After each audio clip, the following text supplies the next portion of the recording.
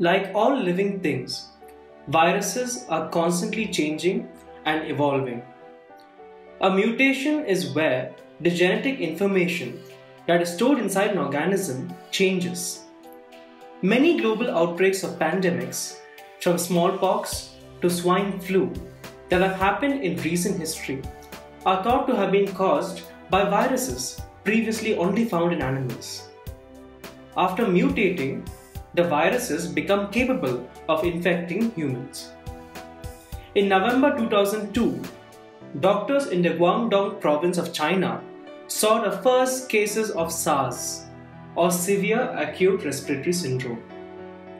Over the next several months, 8,096 people in 26 countries worldwide contracted the novel viral illness, leading to 774 deaths. So how exactly did SARS spread? SARS-CoV appears to originate in animals. Virological studies indicate that wild cats called civets, along with two other wildlife animals from a live animal market, were infected with SARS-CoV. These animals then exposed humans to the virus. Horseshoe bats have also been identified as natural reservoirs of SARS-like coronavirus. How does this virus achieve these interspecies jumps? While the specifics differ, the mechanism relies on the same fundamental premise: access and ability of the virus to the host cell.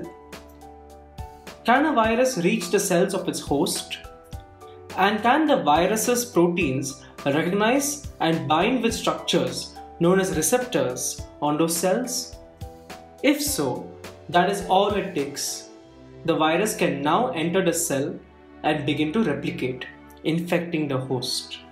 Coronaviruses have become quite good at figuring out how to use these receptors to gain entry to their host cells.